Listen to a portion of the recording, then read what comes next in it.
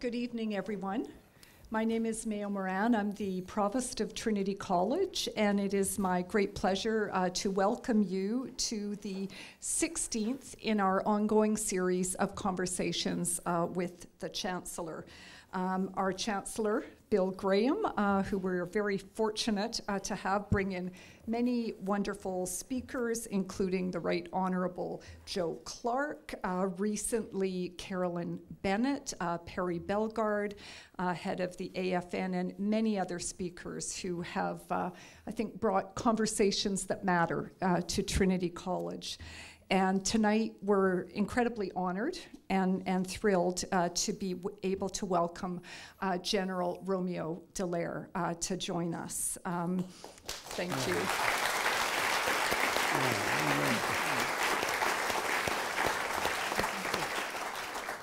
Just so you know, General Dallaire, that doesn't always happen. There's a good reason why it happens, of course, and I know that you know lots about General Dallaire, and we'll learn more tonight, but I did want to just say a couple of words about his really remarkable career. He's a celebrated advocate, as I'm sure you know, for human rights, especially with regard to child soldiers, veterans, and the prevention of mass atrocities. General Dallaire is also a respected government and UN advisor, a best-selling author, and of course, a former Canadian senator. His courage and his dedication during the United Nations assistance mission in Rwanda earned him numerous awards and is probably one of the reasons why he's so well known to people in this room, as well as the affection and dedication of people around the globe for that incredible work that he did during that mission. His defiant dedication to humanity during the mission has been well documented in films and in books, and indeed, last week in my case, my course, 10 Cases That Changed the World, I actually taught one of the cases in which General Dallaire is mentioned, Akayesu, which was the first decision of the Rwandan military tribunal. I think we also know and are very grateful to General Dallaire, his revelation that he himself suffered from post-traumatic stress disorder led to advocacy and recognition of this very, very important issue. And I think his courage inspired many people to be able to face some of the challenges that we are now more aware are part and parcel of the kind of life that one leads if we're working on these kinds of missions. Since the publication of his book in 2010, They Fight Like Soldiers, They Die Like Children, the global quest to eradicate the use of child soldiers, General Dallaire's primary focus has been with his Roméo Dallaire Child Soldiers Initiative, a global partnership that he founded, whose mission is to end the recruitment and use of child soldiers. For these and for so many other reasons, General Dallaire, we're very, very honored to have you join us tonight. Thank you. Very kind.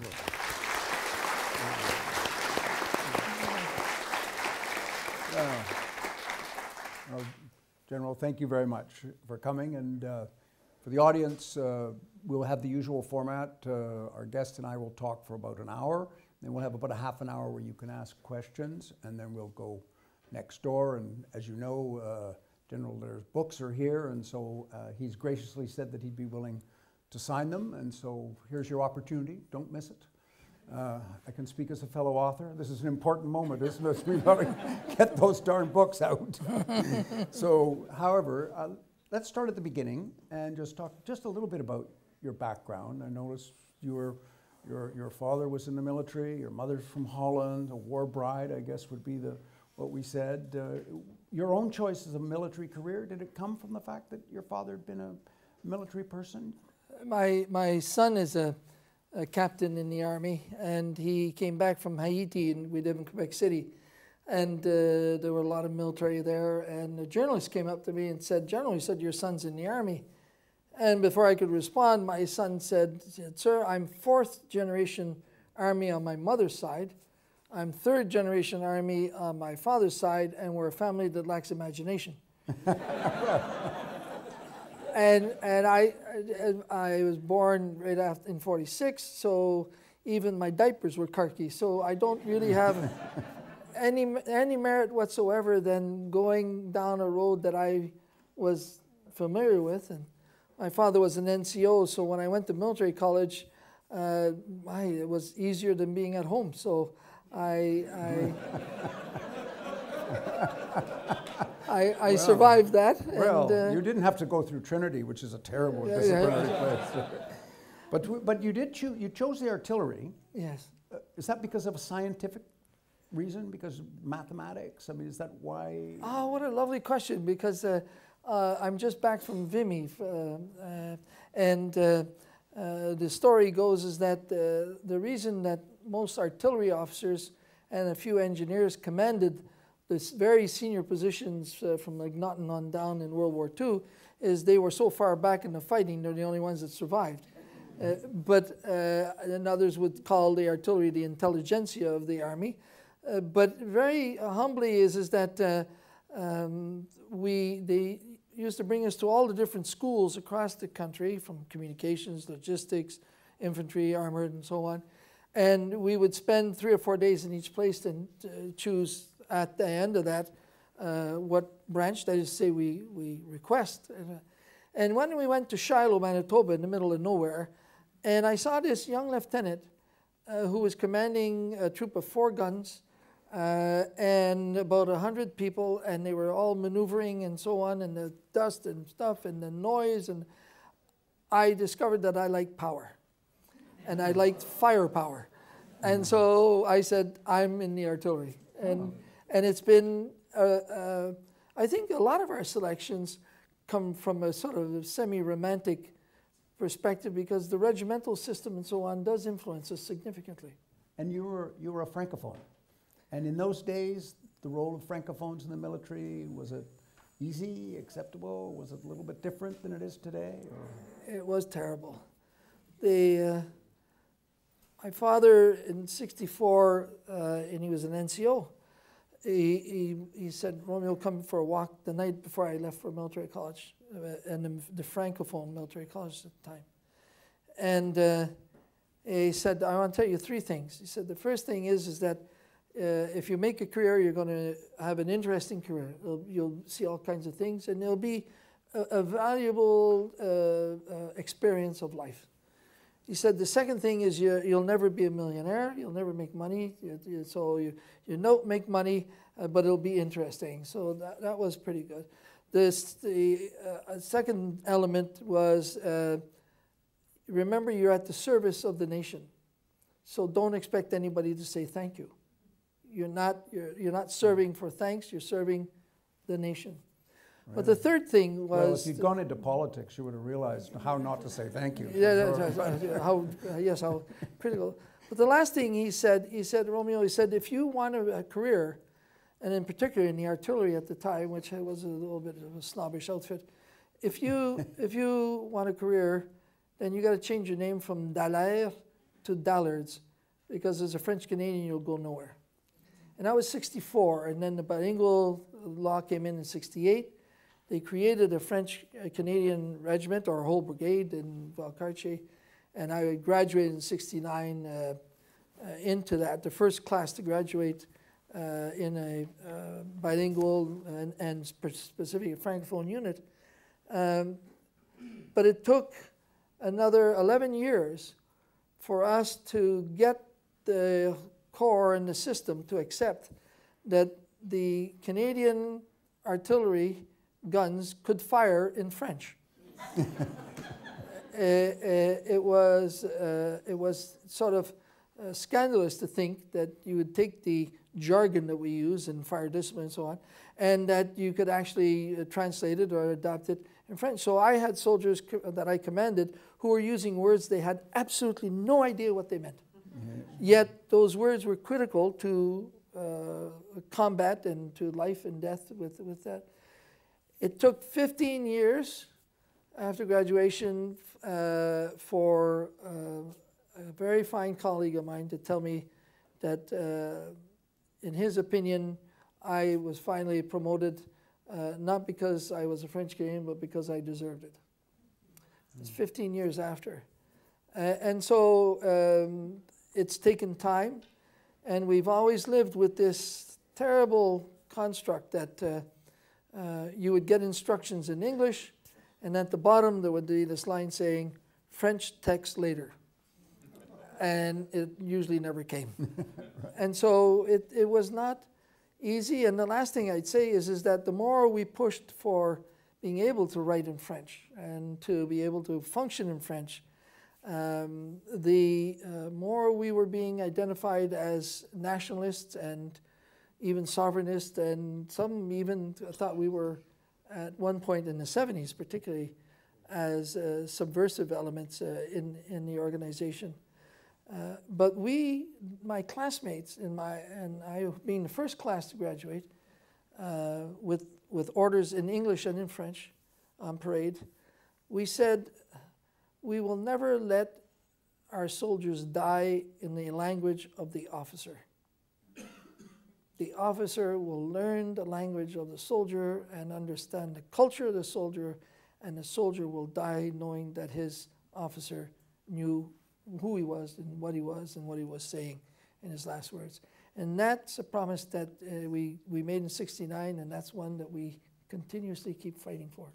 And I think it's fair to say today that the bilingual nature of our forces are considered internationally as one of our great strengths, are they not? I mean, yes, in fact, very much so. And what's marvelous is that so many of the Anglophone background have learned French, coming from bilingual schools, coming from immersion schools, and so on, and others learning it on their own without having to have a year-long course, because the French Canadians never had a year-long course. We just had immersion.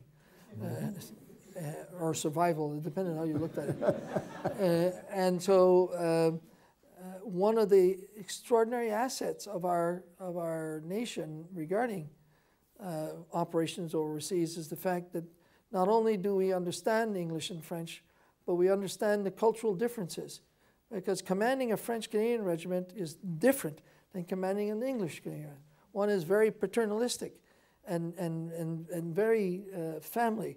The other one tends to like to have space, and people are more independent, and it's a different construct. You don't get the same relationship. And so knowing all that is an extraordinary asset in the world right now. And would that have been a significant factor in the reason you were chosen to lead the UN mission? No, it was because I was a good general and I was very competent. Yes. But no, were you able to, no. apart from your competence, is it fair to say you were able to do a little communicating that somebody else who was if you had Rick Hillier here, I'm trying to imitate him just a bit. So, yeah, but General Rick Hillier's from Newfoundland, for heaven's sakes. Another minority. Different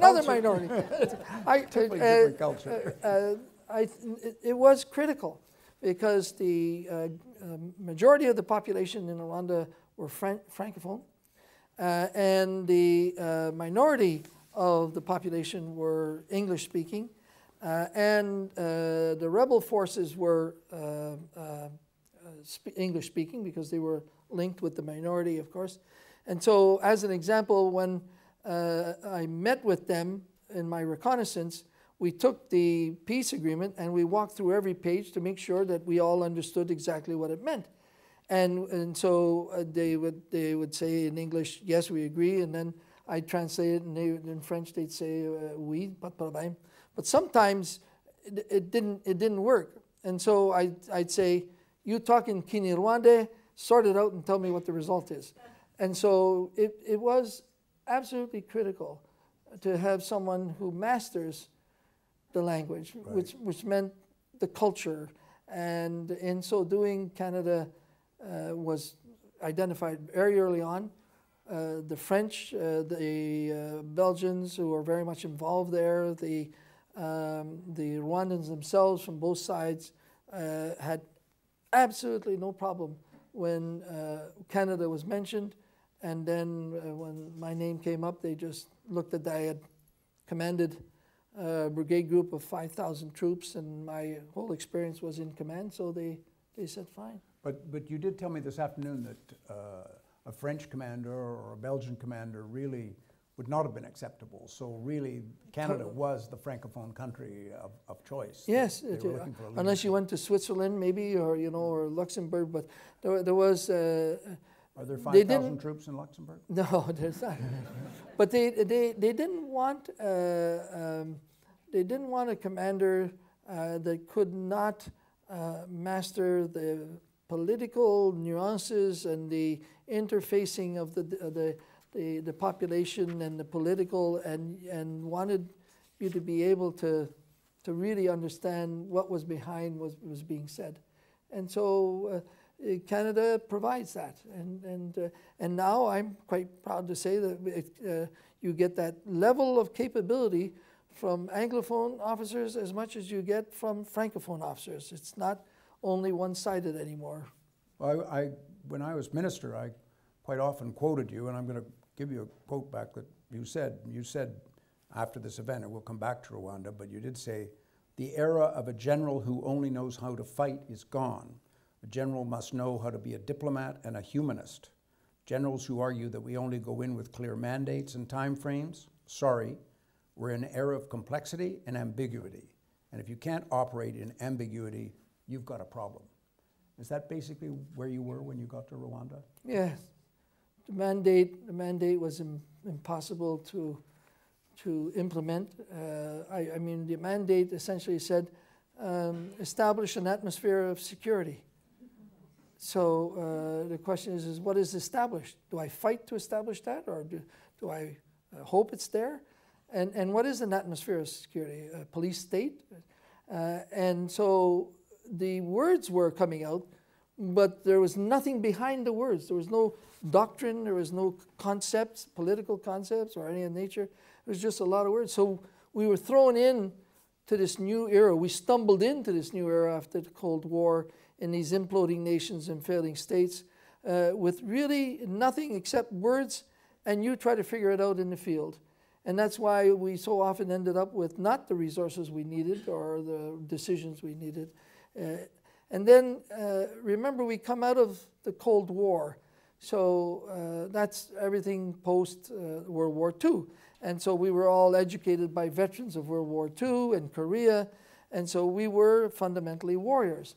And peacekeeping was a sideshow. I mean, 3% of our time was in peacekeeping, even though Canada thought we were great peacekeepers. We were, but it was a small job. 97% of our time was learning how to kill Russians.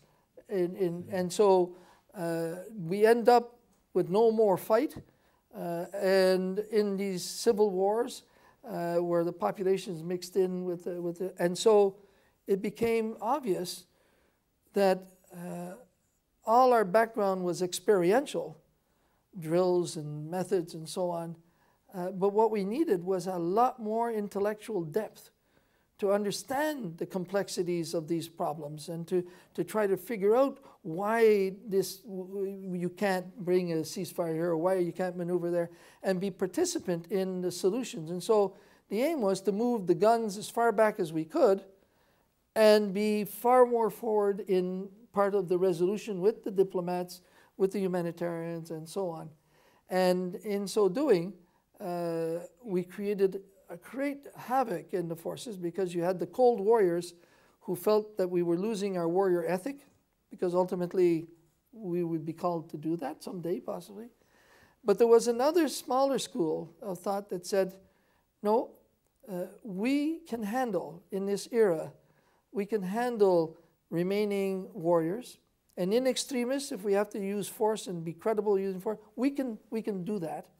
But that we can also be fully participatory as a value added in the solution by bringing the security dimension into the fray of the discussion. And so that's why when I was involved with the reform of the Officer Corps after Somalia, which you all remember, in 1999, we introduced something that was of the nature we called it a sort of advanced leadership, but what it really was is we brought into the curriculum of the military college, which is the core of our profession, the officer corps, and the corps is in the military colleges, the subjects for all, even the engineers and so on, anthropology, sociology, and philosophy. And only with those we thought that we could start to understand more the nuances that we were facing out there. So when you, reading your book about Rwanda, obviously, you arrived there, I mean, one thing about the theory, but as I understand it, I mean, you had two big problems. You didn't have a force that was large enough to be able to take charge of the situation, and you didn't have rules of engagement that even allowed you to take dramatic action when you felt you had to take dramatic action. So it's quite correct. My initial assessment said I needed about 4,600 troops, and the UN was being under duress because the Americans had not paid their dues, and so it was running out of cash. There was Yugoslavia that was building up massively. Cambodia was still ongoing. Haiti was starting up. You had Mozambique also calling. So they had bigger missions, and mine was supposed to be simply a peace agreement under Chapter 6, which meant is they needed a referee without a red card to help them work their way through it. And so we walked in there with half the size of the force and equipped to simply observe, report, and assist. And the era of that sort of classic peacekeeper that we all knew with short pants and a baseball bat sort of thing, and a beret, ended in Rwanda because we ended up observing. So how many people can you stand there and observe being slaughtered? And is that what we're supposed to be able to do? And that is why we, subsequent to that, I'm afraid, shifted to Chapter 7, which means we have a responsibility to protect, and you deploy with forces that can do it. So, well, when Rick went into Sarajevo, he was under a Chapter 7 type of construct, right. And he came in with fully armored battalions and so on. Yes, a totally different. We learned. We're going to come back to some of the lessons we learned, but I mean, for you, it was it the death of the president, basically the assassination of the president, the plane crash that tipped the peace agreement that was destroyed at that point, and it was the trigger, but the bullet that of the genocide really came from the ineptness of the international community of bringing to the fore competence in regards to conflict resolution of complex scenarios like that, where it's interscene and what are the tribalism and the ethnicity and not so much the religion, but the search for power and extremists who did not want, who signed under duress. We needed people who could function more effectively in that. And in those days, they just chose, by whatever favor or so on that was going on at the time. And I think what broke the back, because there was a lot of tension and there was a lot of maneuvering, and we knew that the forces were preparing to restart the fight. What broke the back is that somebody came up with the idea that the extremist Hutu majority party, a majority party,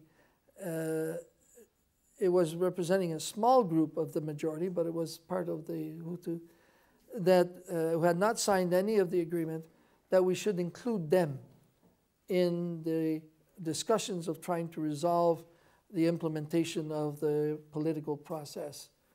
And when they did that, that forced the other side, the rebel side, to not be able to negotiate anymore, because those extremists essentially had made it clear they wanted to wipe out. And so the word genocide was not used, but the word of mass destruction and killing had been quite used quite often. And so it was an impasse, And then the UN said that we were going to give you only 6 weeks, and if you don't solve it, we're pulling out. So that created another tension. The division of tasks, they had the president remain president, but they divided up the cabinet in such a way that the rebel force ended up by Minister of Justice, Minister of Interior, and head of the police. So the president said, how long do you think I'm going to last before they throw me in jail? And so we had all these scenarios that had permitted to happen. And so whoever shot the plane down simply gave the signal for something that was already well planned, right, and prepared to implement. And internationally, my understanding is that the Americans would not allow the use of the word genocide in New York because it would then trigger the obligation under the Genocide Convention to do something. And because legally, we never talked about the genocide while it was going on because that would have then meant the international community had an obligation to do more than they were doing. You're quite correct. Tony Lake was the advisor to Clinton at the time, and he's now the head of UNICEF International, which we work a lot with, and I'm wearing a UNICEF tie too on top of that. But he owes me a lot, and he knows that. So, but Bill Clinton had established an atmosphere in his administration after Mogadishu, Black Hawk Down, and those bodies of those Rangers dragged through the streets, that he would apply a presidential directive that said the United States will not intervene unless its self-interests are at risk. Well, a humanitarian mission in the middle of a small country where there's absolutely no resources, and it's just black Africans killing black Africans, did not carry any weight. And so the morning of the start of the genocide, when the Security Council met in that side room where they actually discussed there, she stood up and said that the Americans would not support any intervention by anyone and will not be engaged in this genocide. And so Mogadishu happened 4 or 5 months before, and with the Americans not being able to provide strategic lift and certain assets, Africans couldn't even get there. They didn't have the equipment, and essentially nobody wanted to come. There was no value in risking lives after Mogadishu, and the fear of casualties overrode everything else. I know some members of the audience will want, particularly the students, may want to ask you more questions about Rwanda itself, but I think you and I want to talk a little bit about the lessons we learned, and you did point out, first lesson was learned was peacekeeping is not about blue berets walking up and down a line. It's not a Cyprus operation anymore. Again, when I was minister, I had to emphasize the fact we needed properly trained, properly equipped troops, but with the key thing, having rules of engagement that allowed them to take actions which could enforce the peace when they have to. And now when we go into these missions, you're in a situation where, as Louise Arbour has pointed out, you don't really know who the enemy is sometimes. It may be the host government, it may be you're an obligation to protect the civilian population, but it's another part of the civilian population, like in your case, that was killing. So the ambiguity and the fluidity of the situation puts a tremendous stress on our soldiers. At all levels. I mean, from the corporal guarding a post to the force commander. And it's interesting that although you negotiate the rules of engagement with the Security Council through the Secretary General before you leave, the rules of engagement might be, let's say, this wide.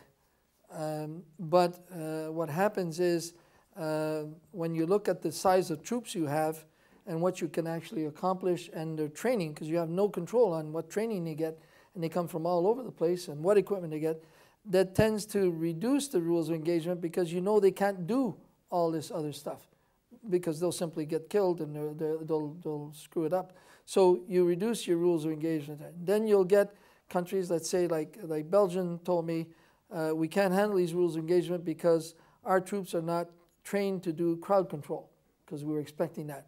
So for the Belgians, the rules of engagement came that small. And then the commander of the Bangladesh forces came to visit me and said, I've sent troops here to learn, to gain experience, because it was supposed to be an easy mission. and so I am not accepting any casualties. Well, then that reduces your rules of engagement that much. And so by the time you're actually trying to apply it with untrained or poorly trained, poorly equipped forces, not having sufficient capabilities, you can have that wide a rule of engagement coming out of New York, but you may only be able to apply this much. And that's the horror about the peacekeeping construct is the fact that you don't have the ability to influence significantly who's coming, what they're coming with, and what they can do. So think of it, during the Cold War, we were doing Chapter 6, when nations were going at nations, and when they were tired, they'd sign a peace agreement, we'd be there to help them, work their way through it. And that was the time of Canada and Ireland and the Dutch a bit, and it was a rich man's exercise because we had all the equipment and so on. So there were about only 13 to 16 countries that actually did peacekeeping. Then the Cold War ends, and all the big players leave peacekeeping. And because the peace dividend was there, we don't need military anymore. So we reduce. So we reduce significantly. We the northern countries don't do the missions, but then the missions start to appear in these imploding nations and fairly safe, and they're complicated and they're ambiguous, and we don't know exactly. And who's left to send troops? But countries that need the money, or countries that. And so, as the missions got more complex, we stayed farther away. Yeah. And I think that's something that we will carry in history, is that no matter how good we were, when it became very complicated and high risk, and then after Rwanda, when there was mass atrocities and even genocide, we essentially stayed away. And now when you look at a country like Mali, 51 different countries in a multinational operation, as you say, with some of them very sophisticated surveillance and other medical and other facilities, the Europeans, and then others from countries where they have but rudimentary facilities to look after their own personnel and worried about problems with violence with the communities, the sexual violence issues, all of these things. Do you think that we have, however, made progress in being able to manage these types of missions now compared to the period you're talking about? I think there's now approximately 110,000 peacekeepers in, I think it's 16 missions around the world. How many of them are effective? Maybe there's 20,000 of them, maybe. The equipment is rudimentary in most places. So the UN has never built enough stocks nor capacity to be able to equip countries to do the job. And the countries with the equipment were not necessarily always wanting to give it. Even with Rwanda, the Americans had over 3,000 armored vehicles sitting in Europe, but they finally agreed to rent 50 of them to me. And I had to even paint them and so on. So the nature of peacekeeping is now become peace support operations. It's become attempting to look at how to help stabilize, how to be maybe intervention, how to prevent if you get there early enough. But it doesn't have enough stamina to be able to sustain these complex operations if it's calling to fight. Now, 2 years ago in the Congo, one of my officers who was with me became the chief of staff of a special brigade in the Congo mission, and they finally put a force together to do a massive counterattack on the rebels, and that was proven to be very successful. But it was so successful that people started to question whether or not that was peacekeeping, was an intervention, and then a whole bunch of other questions started to arise of whether or not that should be. So I would say we got more experience, but the big deficiency comes from two sides. One, Kofi Annan had produced about 100 recommendations at the request of the Americans, who brought him in backed him a lot to become the Secretary General, to bring in about 100 recommendations to reform the UN. And they were significant, and from Security Council to hiring to all kinds of things. 3 months before he presented them in 2005, the Americans, Ambassador Bolton at the time, who's hanging around, I gather, Mr. Trump. Anyways, Bolton vetoed all those recommendations. That so they themselves had proposed. Eh? They were basically, they proposed them and then they vetoed them. They were backing doing it, and then they vetoed them. So they've never really been picked up. And without those major reforms, there will still be significant deficiencies, even though it's still probably one of the better games in town. The second element is that, and it came out in Libya, is that the Security Council has no command and control capability. It has no planning capability. It has no intelligence capability whatsoever, because the peacekeeping operations, DPKO, are essentially what we would call a force generator. They send forces there with and give them to somebody to actually implement a mandate. But the headquarters, the Security Council, has no way of knowing exactly what's going on and getting, military advice directly related to them, so they can take a Security Council solution. It's got no planning capability, so contingency planning, none of that. So without any of that, you get Libya, where NATO takes off with the mission, and the Security Council says, whoa, what happened here? There's regime change. We didn't call for that. And you talk to the Canadian commander of the mission, who is a lovely gentleman, a 3-star Canadian Air Force. And I asked him, I said, hey? From Winnipeg. From Winnipeg, yeah, Sean, good guy. And so I asked him, I said, how many times did you brief the Security Council on your operations? He said, never. I said, who did you brief? He said, my military command change in NATO. So when I went and asked, who's NATO briefing? Nobody.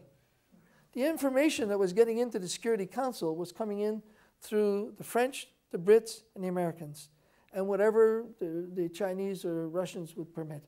And the other guys tried to feed some stuff in. So this ad hocery at the highest level inspires absolutely no confidence in seeing potential success. And so when you end up in a problem, well, you end up ad hocing it. You end up crisis managing, and you end up always catching up with the bad guys.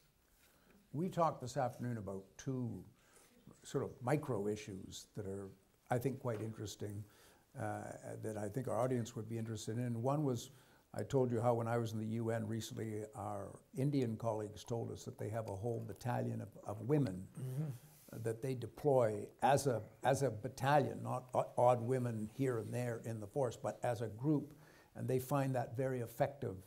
Has that been your experience? You did tell me some interesting stories about how women can be very influential in these missions. I'm not convinced that formed women units is a solution, but I am absolutely and totally for the significant increase of women in the security forces, police and military, and in operational roles in the front.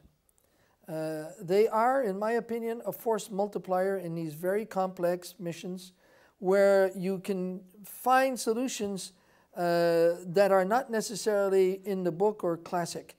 I have forces that we've been training. They come from Sierra Leone, but we train them. They're in Somalia, working for the African Union. And during the training, we had men and women in uniform. So we went and got all the guys together and said, is there any difference between men peacekeepers and women peacekeepers? Oh, no, we're all the same, do the same thing, same rules and so on. Then we went to the women. We said, is there any difference between women peacekeepers? Holy smoke. One very simple example.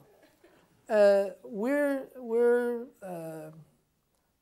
fighting Al-Shabaab, which uses massively child soldiers in Somalia. And these kids are used in Somalia for banditry. They're used in Mali to fight. They're used as child pirates on the seas too.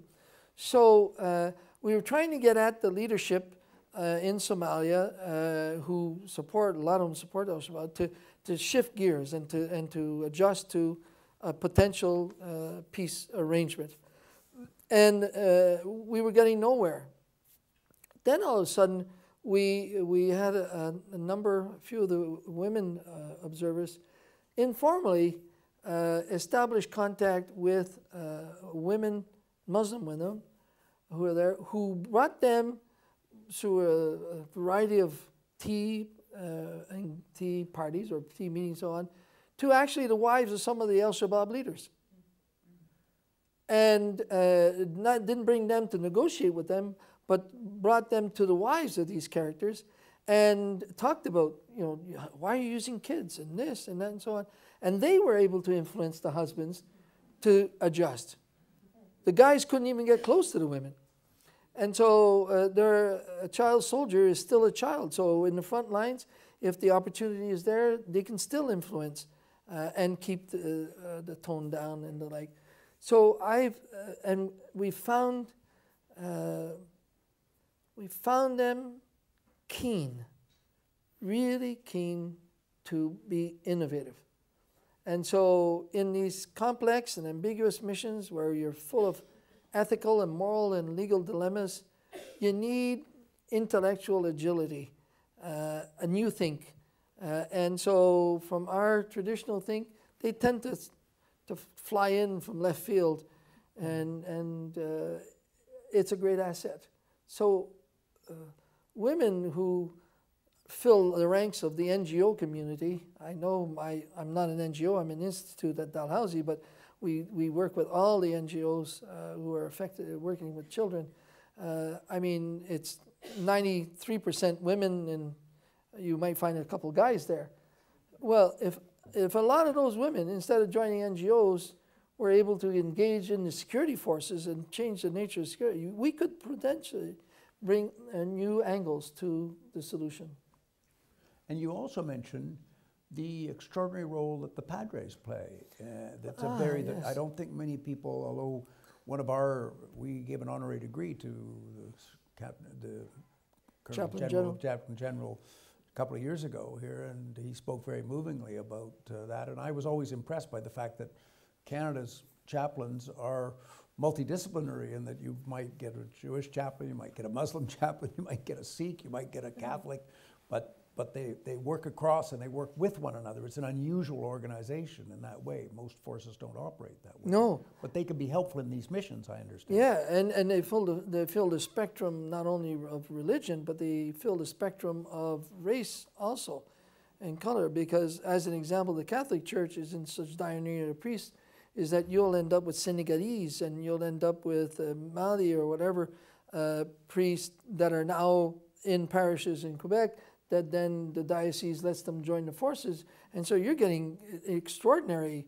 breadth. The ones who picked up the fastest on the need for more skills and knowledge and how to reduce the capabilities of child soldiers and, in fact, help neutralize them were the Padres. And we've trained the Padres. And so they talk with the imams in the field, and they have a parallel communications. And I see General Fraser here and so on. I mean, we commanders can talk, but the Padres can work from a completely different angle. And so operationalizing the Padres is a brand new, extraordinary asset. And to see them so keen that the Chaplain General was at the Vatican and briefed on the work we were doing. And the Vatican has been looking at, in the end of May, we go brief them because the Pope is very concerned about child soldiers and he's concerned about war-affected children and children in conflict and so on.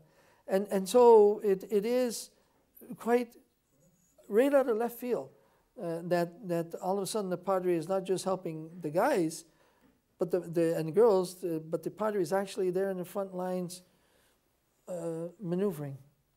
I've always known there was something subversive about the Trinity Divinity faculty, and now we know there's more going on underneath the surface there. The provost is nodding. I know the provost won't let us get out of here, General, if I don't ask you about international humanitarian law and the importance that Canada has always placed in it. We were instrumental in getting the Rome Statute adopted.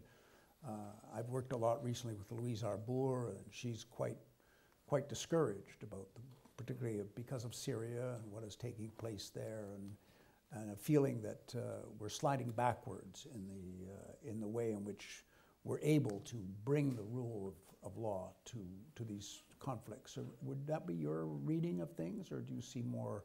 Are you more positive? No, I don't. I wouldn't fully agree with that, because I think that the international humanitarian law and so on hit its high watermark around 2000. You had the Rome Statute, International Criminal Court. You had the Optional Protocol on Child Rights. You had the Landmines Treaty. You had the Treaty on Stopping the Proliferation of Small Arms, which were being used by children. You had the start of the study on responsibility to protect, which is the doctrine that says that sovereignty is no more an absolute, that if there's massive abuse of human rights, we have, all of us, the responsibility to go in and stop it, or to protect the civilians. So we had that high watermark. The question that I believe now in the quandary is that we've got a bunch of tools, but we don't have the statesmanship to make them work.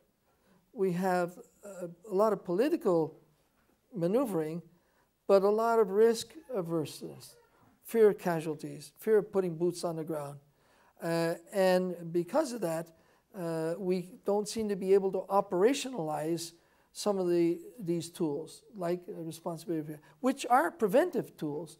They're not all simply invasion and blowing the place apart, but part of prevention, to get in early and to be engaged in a variety of pillars, diplomatic and so on, with in extremis the use of force as an ultimate means if necessary.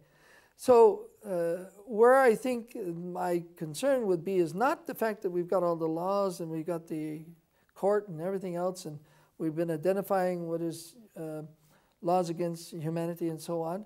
We've started arresting some people and doing that. I think the weakness is the fact that we haven't found the statesmanship that's got the guts to apply it.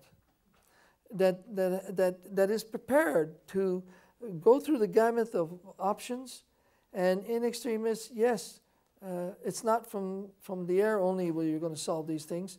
You've got to get on the ground, and you've got to be there, and it's not by taking sides in these conflicts, but instead of bringing back a whole neutrality to it. And so it's a bit of a revirement. In its fact, is that instead of going and blasting the place apart, what you want to do is separate and protect the civilians from whatever the government forces and so on, and be an intermediary to permit a resolution to happen. Yeah. You were remarking, though, that the situation in Syria, for example, where a lot of it is urban warfare, makes it very difficult to apply rules of proportionality and other rules that are designed really for a regular combat situation. But when you don't know the difference between the civilians and the soldiers, it's very hard to apply a lot of these rules. You're absolutely right. There's no worse war than a civil war. And I'll give you the example. Just I was commanding the college, military college near Oka during the Oka crisis, and I'm sure many of you remember it.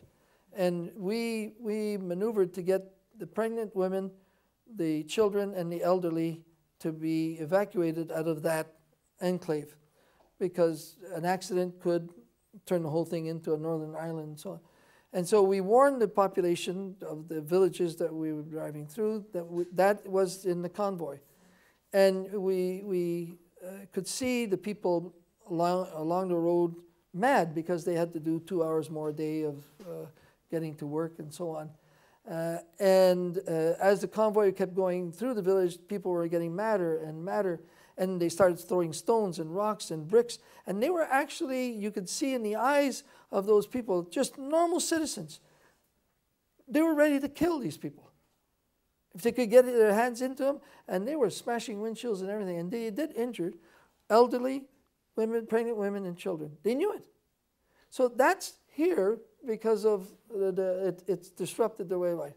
So of course, in these frictions in these countries, the scale of destruction and human destruction is off the chart.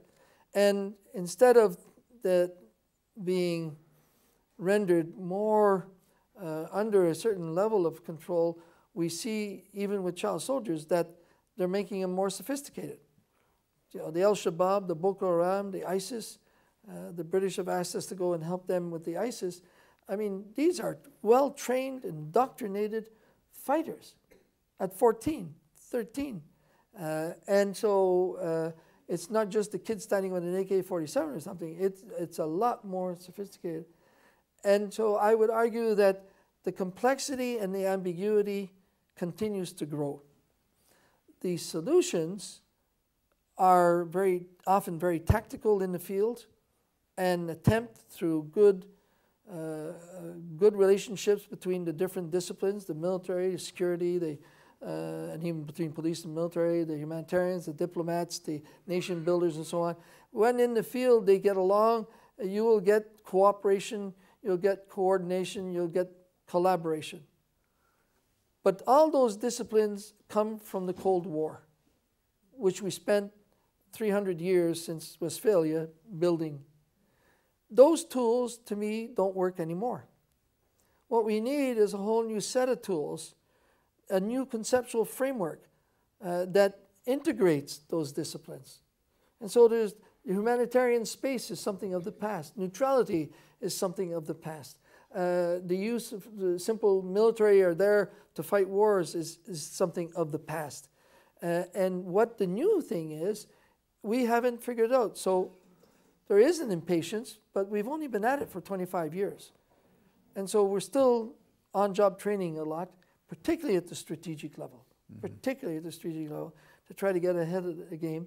And I feel that there is some work being done, but people don't want to be a multidisciplinary leader, somebody who can handle those disciplines in depth and create a whole new way of operating, a new lexicon of operating. And unless we do that, we're still going to be marginalized, and we're still going to get surprised. And I think we will see, because they're using children as primary weapons, we're going to see now generational wars. The kid, after being a child at 18, doesn't die. The child becomes an adult. And if that child, all it knows is how to fight and kill, and hasn't got an education, hasn't got a job, can't marry, what do you think he's going to do? Or she's going to do? Because 40% of them are girls. So we are creating generational wars because we haven't been able to get ahead of the game.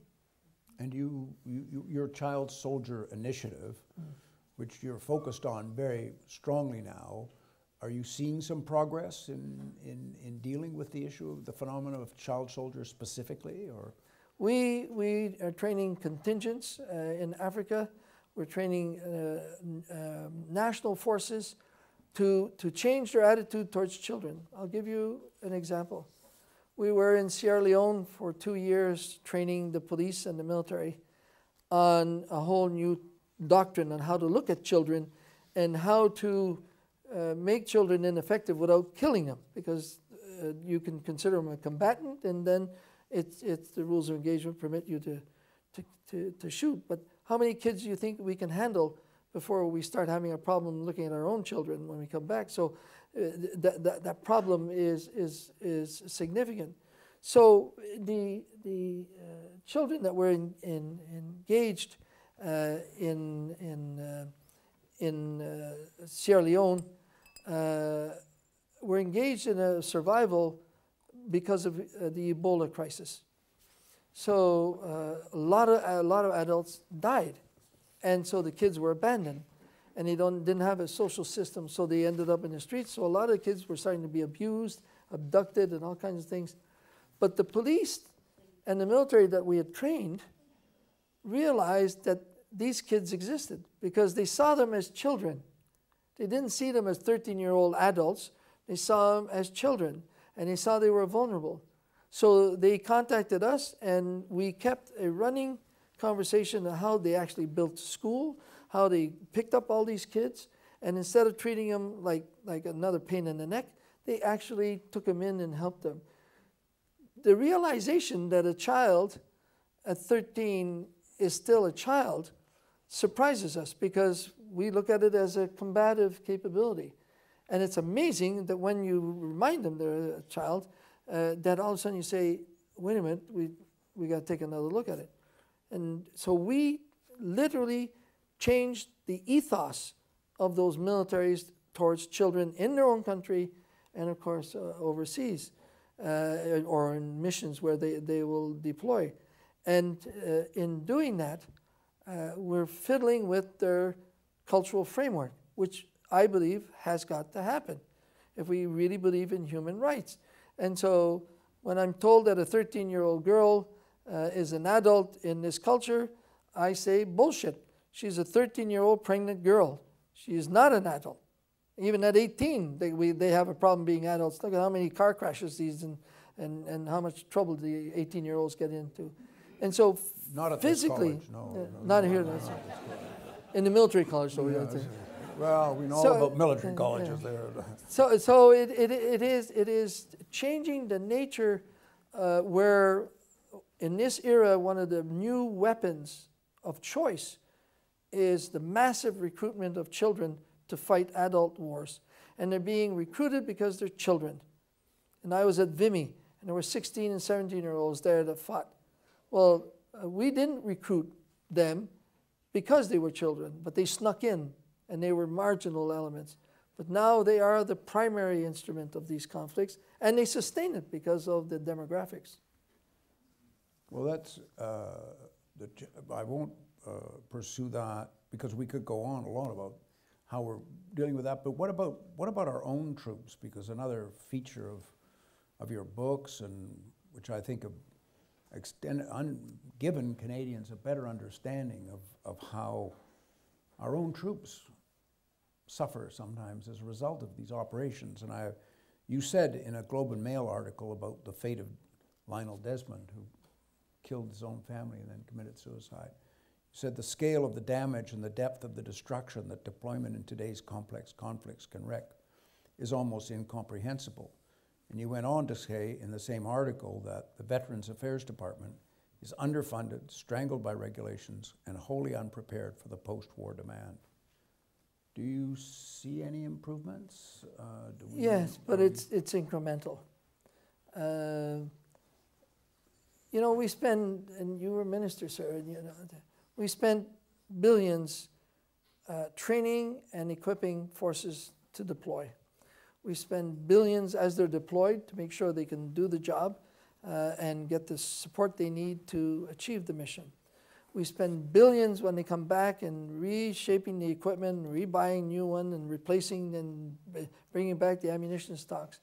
And we spend peanuts on families, on medical capabilities of the mind. Not necessarily medical, physical, because if you remember MASH and so on, we've aced that one. I mean, what's the percentage? 99%, I should ask General Fraser, of those who were injured in combat, how many we got them back and physically saved them. But where's the MASH for the psychological injury, the operational stress injury? And why are we letting those injuries fester and become worse? We lost 158 in Afghanistan. We're now close to 70 who've committed suicide directly related to being psychologically injured in Afghanistan. So it's terrible to be at a ramp ceremony or the Highway of Heroes, you know, when the body comes back and all that. It's absolutely horrific. But imagine the family that they've got an injured veteran coming back psychologically, and then for 3 years they've been living with this person who's like this all the time, probably beating up the wife. God knows that they're drinking or drugs or everything. The kids don't want to talk about it. They got no place to turn. We're seeing now suicides amongst the teenagers of families where these soldiers exist. And then all of a sudden one morning you wake up and they hung themselves in the bathroom. Imagine the scale of suffering that family went through. They get no recognition. We talk about the 158. Those families get next to nothing. We've started to do a bit, but they get next to nothing. So we created family support centers on our big bases. We got 30 out of them to help families and so on. Their budget is $38 million for families of regular force, reserves, and now injured veterans. 31 million bucks, and there's no way they can meet the challenge. And so there's an incredible disconnect in not, because we're very visual, I think, and so on, in not recognizing that the injury between the ears, one, it's honorable, and two, it's real, and three, if it's not treated, it can lead to death. And the longer it takes to get at it, the deeper it becomes, and the length of it. And I think I'm an in person because I got a psychiatrist and a psychologist. And I speak of it very openly because if I had a heart problem, I talk about my cardiologist. If I had a diabetes problem, I talk about my doctor who's a dummy because he's not treating me well for diabetes. But if I got a psychiatrist, psychologist, we don't talk about it. That's stupid. And I am approaching the point of now that we've got so much information going on and we are working at trying to get a grip of this injury, is I'm approaching the point of starting to accuse those who are injured and their leaders that if they don't come forward and continue to demand more, I'll hold them accountable for the injured who are going to come down the road with the next operation, because we didn't resolve properly this one. And so we've created a research center, a virtual one in Canada, to better prepare, better help in theater and also afterwards. But I believe that still the policy, the new Veterans Charter, the old one was dated 1943. The new Veterans Charter is really disgraceful because it's sort of like a insurance policy. It's a workman's compensation. Ladies and gentlemen, that's not what you do with veterans who are part of our society and voluntarily are prepared to protect us. And so they volunteered, but they volunteered to protect us. They know what they're getting in, but the nation needs them to do that job. So what we need is a covenant, not a social contract. You don't negotiate whether you get killed or not or so on. A covenant. And the covenant is from cradle to grave.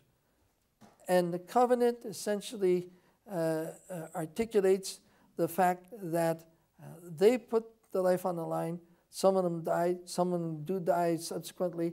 Some are injured all their life and their families. And that is part of the deal. That's part of the cost of war, is that we treat them with dignity and respect, and their families, which Veterans Canada is still so far behind, and that they don't have to fight again to live decently as injured veterans in this country.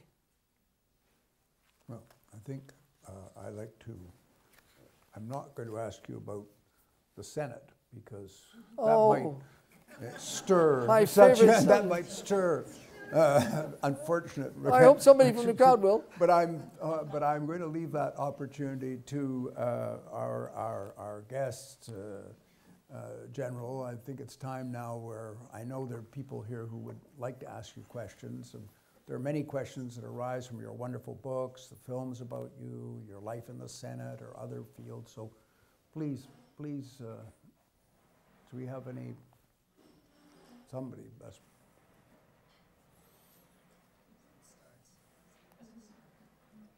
Well, in that case, I'm going to ask you about the Senate. Well, We're not. the gentleman Here we there, are. Oh, good. just Yes. talk loud because I'm an artillery officer. He is artillery, you know, so you got to tell. Sir, I've forgotten the name of the president of Rwanda. Kagame. Thank you. You spoke kind of respectfully of him in your book. Have you followed his career? Is it an interesting story for you of how a political figure develops? He is ruthless, but he is brilliant. And the campaign that they conducted against a significantly superior force in numbers, anyways, is a magnificent example of military operations, low intensity, that should be studied by many institutions, military institutions. He is a man of enormous frugality, and he suffered in Uganda from the fact of being a Rwandan refugee there, served with their forces, fought Idi Amin, and essentially was then told that, listen, you're not going to get promoted, you're not going to be, we're sort of tired of you guys being here and we'd like you to leave. And lived in a refugee camp, but also career-wise was shunned. So he's got that terrible feeling in him. The extraordinary positive of it is that he has a strategic mind of bringing his country into a position of enormous influence in Africa. And so how he's brought in the social changes like Medicare, free schooling, support to families, moving families out of poverty from mud huts to small houses, rebuilding all the infrastructure. They've got fiber optics throughout the country. Attracting business and making it effective, fighting graft, or what do you call it, corruption. He had a minister of transport who was supposed to catch a plane to go to Germany to buy a couple dozen Mercedes for the ministers. And it hadn't gone by his office, but he found out about it. And he stopped the plane, got a hold of the minister, fired him, and said, we don't run around in Mercedes in this country. And so they've got Toyotas or whatever the hell. And he projects that. So his vision of mixing the two ethnicities into one, because they speak the same language and religion and so on, his vision of building an economic base from which they can radiate from Rwanda throughout. We are looking at Rwanda as being the hub of Africa for all our training, and because they got a capacity to do it. They got a 4-year military college. The officer corps is incredibly educated.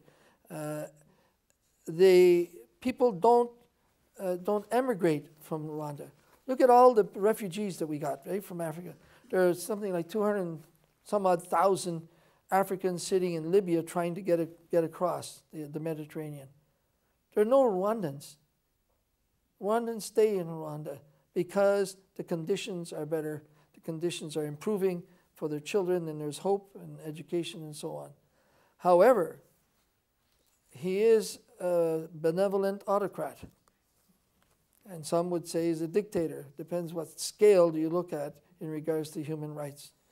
And I believe that his concept was very correct.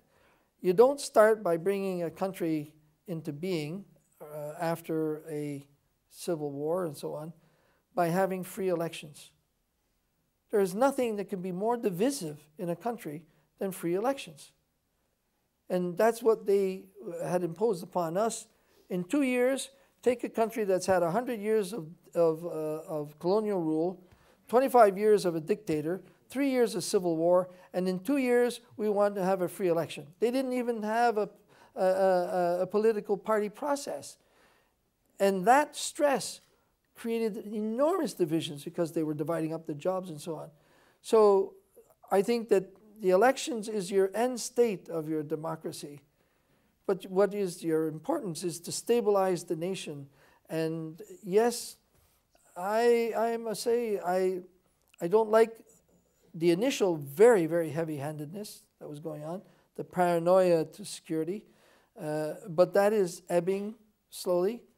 And if he does another tour, he's preparing a Dauphin that will continue. The rhythm of growth of that nation as being a significant powerhouse in Africa. The Rwandans have 6,000 peacekeepers, including peacekeepers in Haiti. And they are the best in all of Africa. And he develops that construct of building a nation. One Saturday a month, the whole nation is doing community work, picking up garbage, doing it. It is quite extraordinary. But he is ruthless. And I've never hidden that. But the man is brilliant.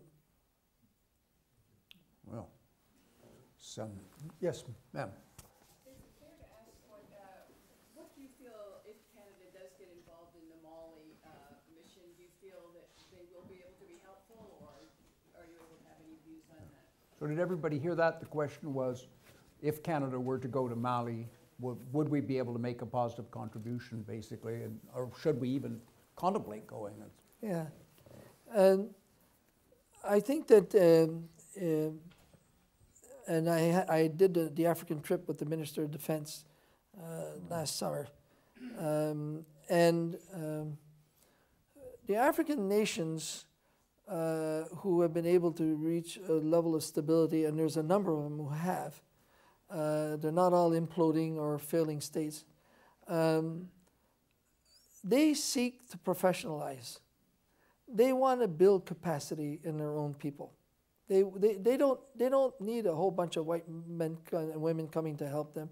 They want to take the situation in hand, but they need support to do that, and they do need capacity to be brought in. So just like in the 60s, when many of these countries had their independence, Canada sent a whole bunch of military, not just to the Congo when they had that insurrection, but I was testifying in front of the International Tribunal in Arusha, Tanzania, and the commander of the staff college came for supper, and he brought a Canadian military volume on staff duties that we gave them in the 60s, still being used today.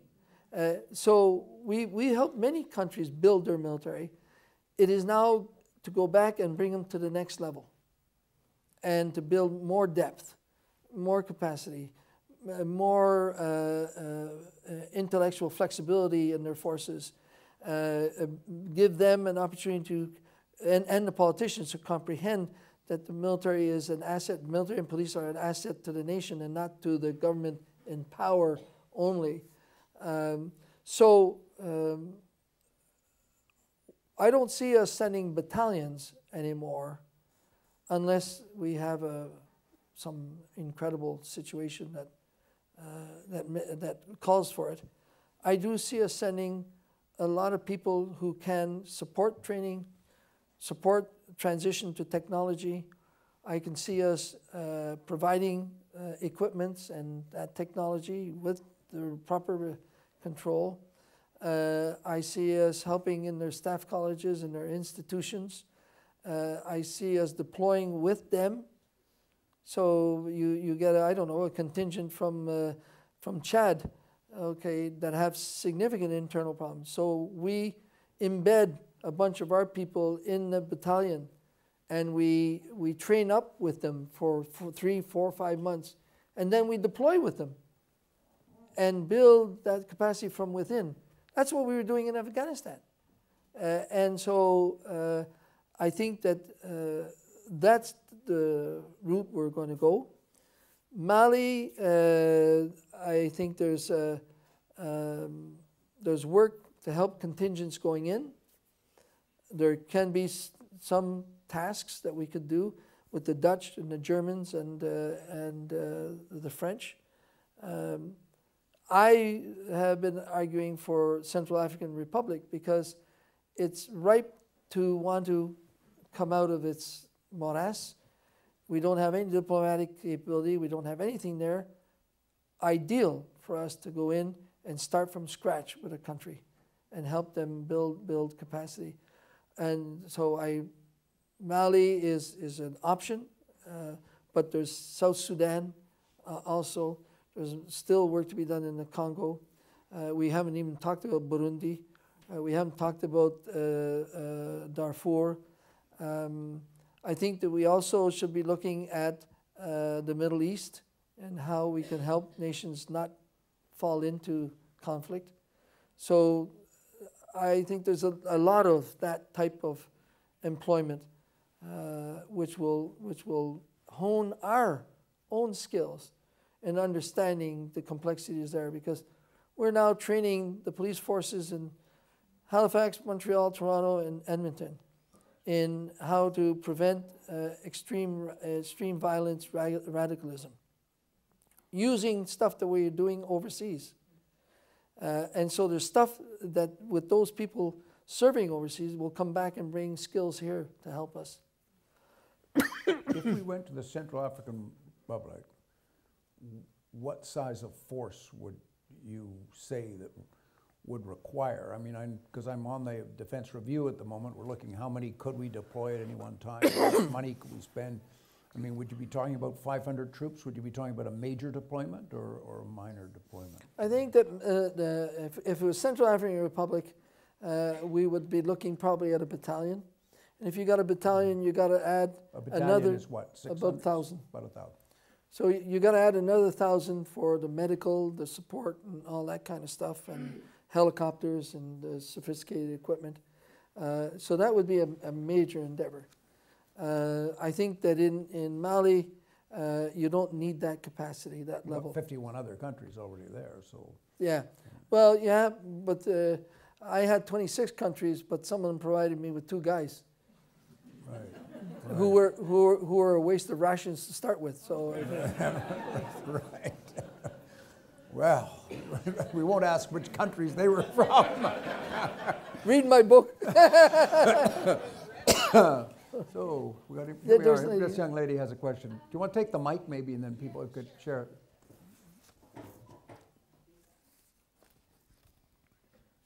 So I have a twofold question. The first part of it relates to your comment about if more women who worked in NGOs moved into the military, how that might change the approaches that are taken. Is there room for that type of interaction to actually occur?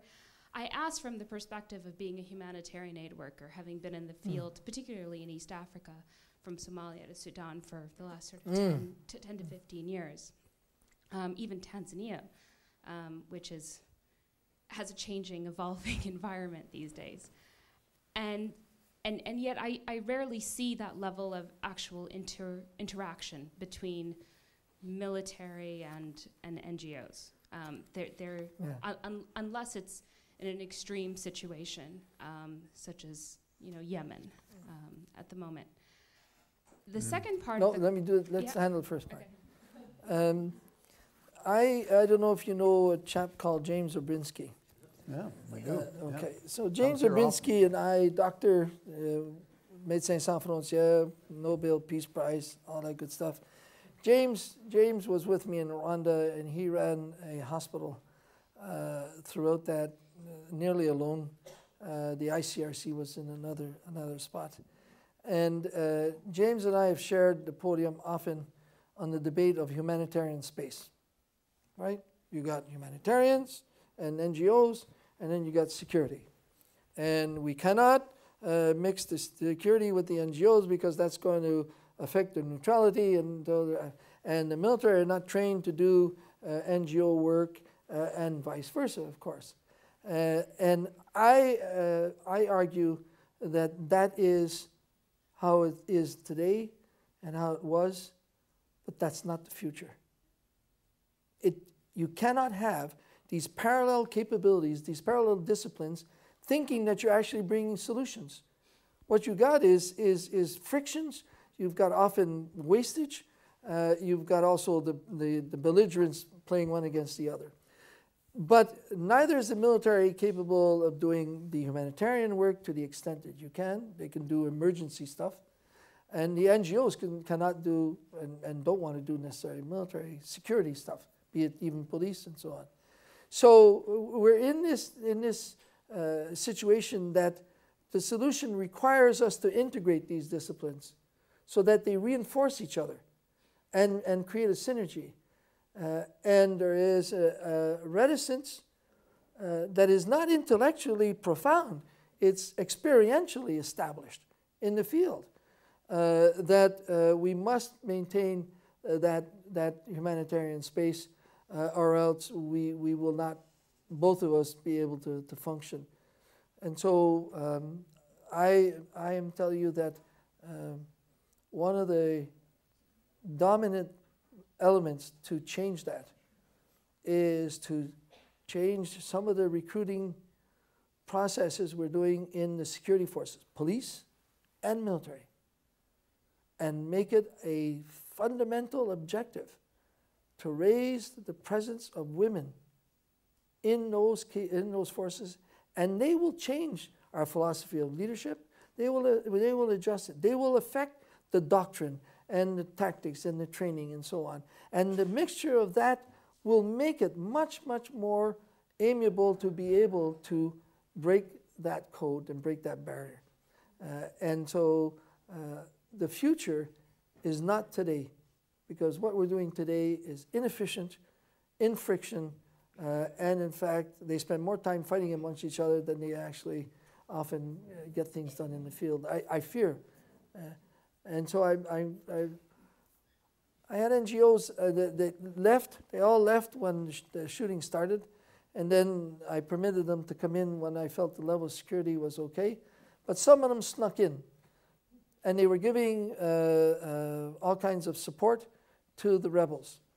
So when I found that out, I went out and checked what they were doing. And they were giving food and fuel and so on for refugees or internally displaced up on the hill there. And I said, who's up there checking the distribution? Nobody, because it was too risky to go up there. How much of that stuff do you think actually made it to the refugees? And the concept of negotiating with warlords and saying, you know, we can make it through these barriers without the military by paying a tax, you know.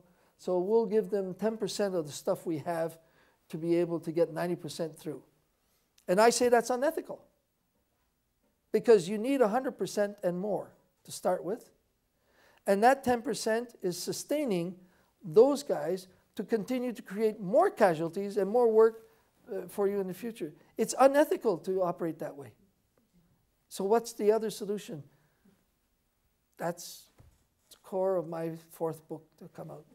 I look forward to reading it. So you get one last question, and then we're going to have to draw it to a close.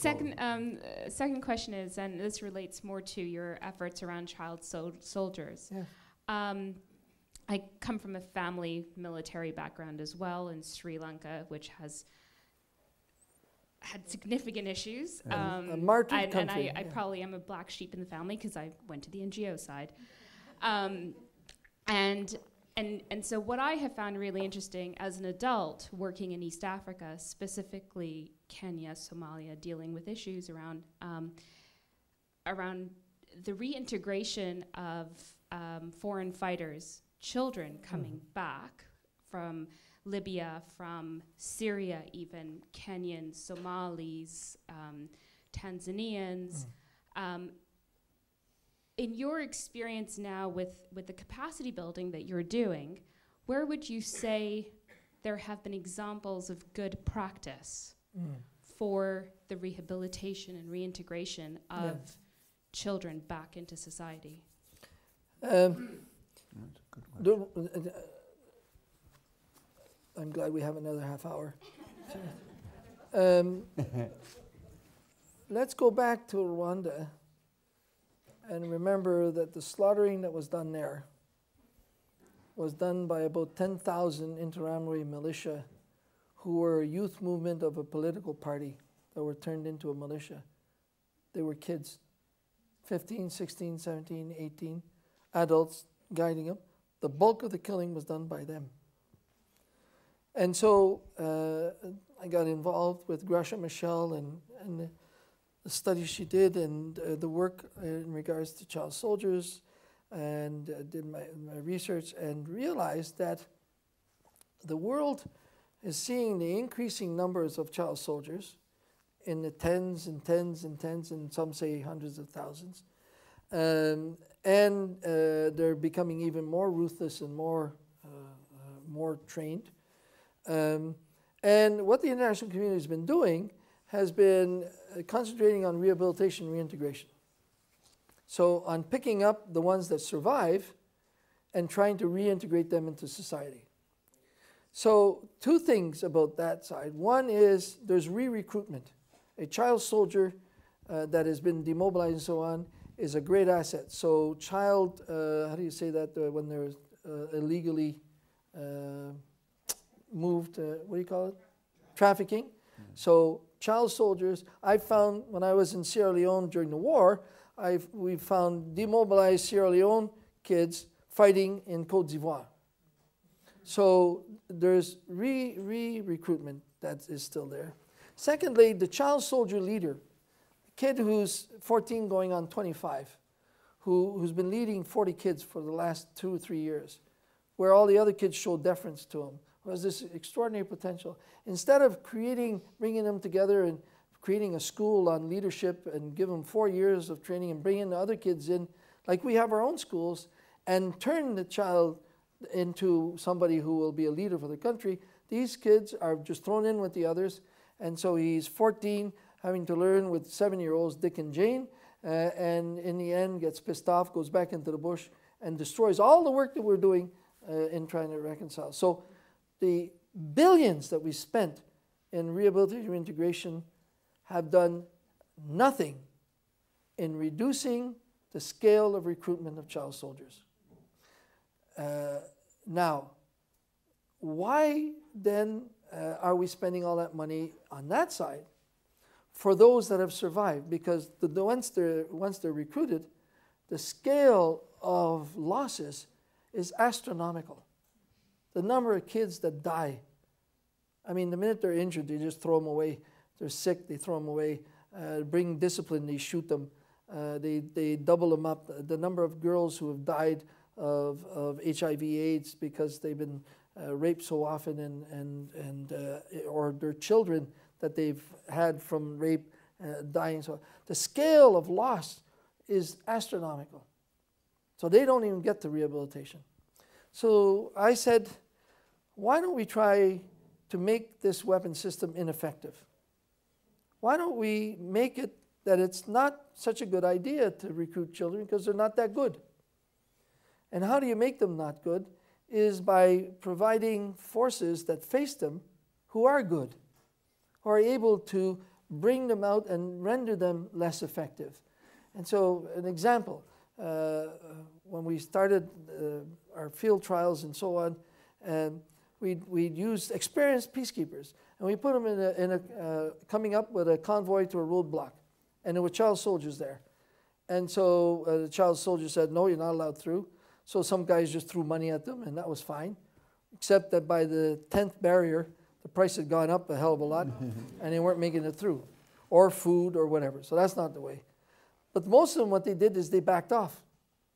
They said, well, we'll go back and we'll have somebody come and negotiate, and we'll wait. Well, that makes the child soldier effective because you've lost ground.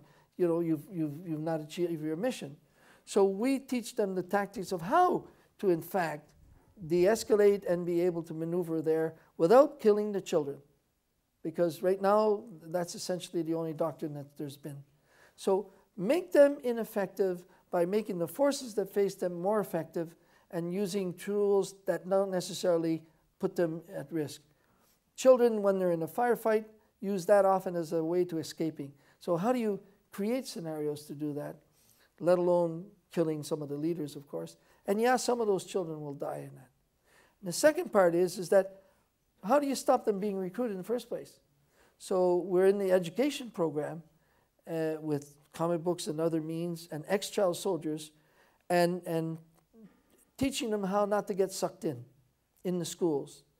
And what we discovered, as an example, Sierra Leone, I come back, they had an 11-year war of all child soldiers. So we went into the schools and we added to the curriculum a program of explaining what a child soldier is and what it's like and so on, and with comic books and other pedagogical tools did that. Then we got a call that we had to go back to the school because the parents wanted to meet us. So we said we failed, always pessimistic. Anyways, we go back there. The parents said that that evening was the first time they were able to talk to their children about child soldiers, because either they had been one or they'd suffered at the hands of one, and now the child had a good basis that they could explain it and it could make sense. And so preventive recruitment is also part of our program that we work with. You got to stop the inflow. That's the solution. Yeah, take care of them. And you know what? We've spent that much on stopping the inflow. And that's where I think we've got to do. There's been efforts by the Red Cross and here and so on, but they've not broken the code of actually being able to reduce significantly those numbers. And that's where I think it's essential. You got to get rid of that weapon system. If it was a tank, I'd have an anti-tank system. It's a child soldier. I need much better trained, new doctrine in these militaries and security forces, and working intimately with the NGOs. So the final example, UNICEF, we work a lot with them because they really were the lead and often are the lead in the field. I have a lot of time for them. So not necessarily the national headquarters, but the international headquarters. In the field. So we get the UNICEF is in South Sudan, and it wants to talk to the military leaders and the political military leaders to stop the recruiting of the children, because all these factions have got very fast mobilized recruitment of children, and then they got power. And their first meetings with them was essentially telling the military commanders, you have now created a crime against humanity, we're going to throw you in jail, and you better stop this, and so on, and threatening and so on. So what did those generals do? They threw them out. So they asked us to go in. So within a day, we were able to get a meeting. Within a couple of days, we had a work session with them. And we wanted to prove that we could reduce this. So they sent me with a small colleagues, a few number of my colleagues, into the northeast part of South Sudan in the Dragon areas. And to meet with that quite virulent commander and the politicians. So we arrived there. They were willing to talk to us, talk to me anyways. And so I sat down with them in quite difficult conditions, but still, we sat down. And the first thing I asked them is how are you handling the child soldiers from your opposing forces? What do you do about that? What are your tactics to face these child soldiers? These guys are using child soldiers and so on. And within 2 hours, not only had I shifted it to his child soldiers, but we ended up with just under 300 kids released that afternoon. So you can break the code by talking their language and introducing new tactics. And that's what we're doing. Well, I think Thank that's you. amazing. So I think, well,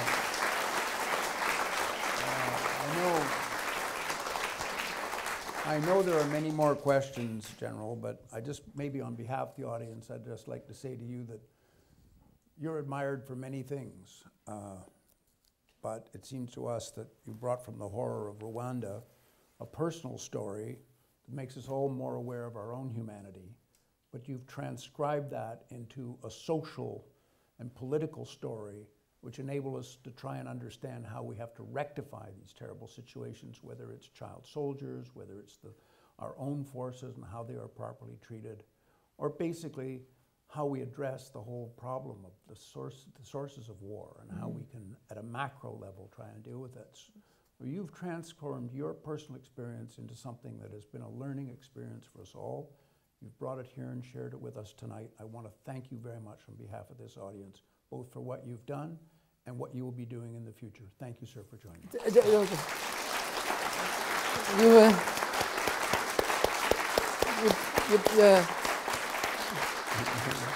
You put a microphone in front of a general and you're in for a long haul.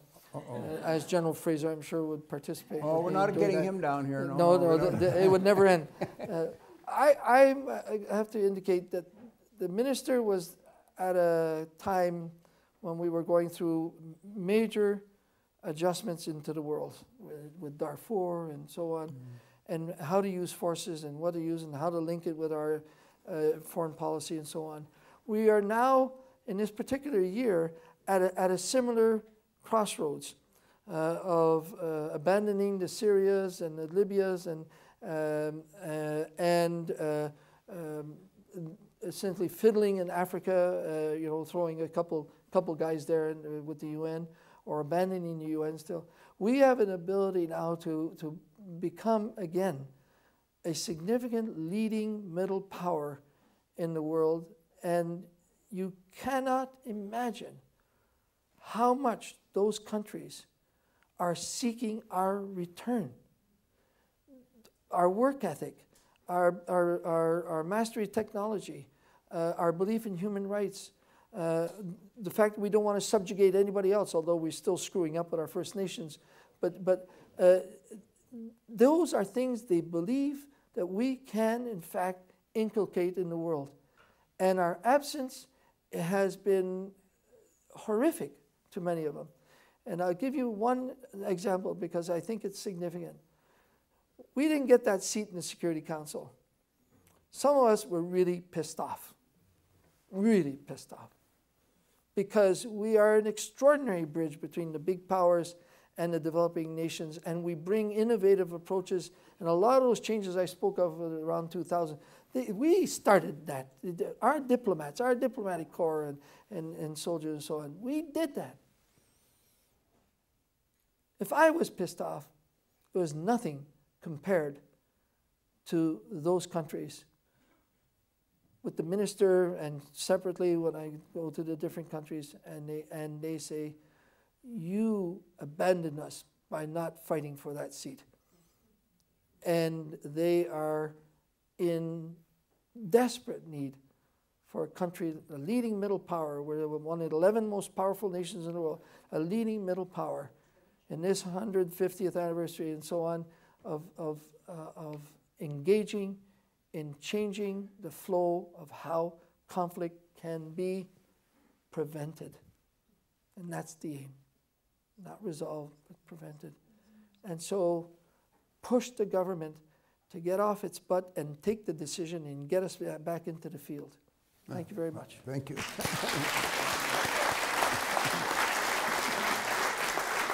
Wonderful. Thank you. Thank you so much.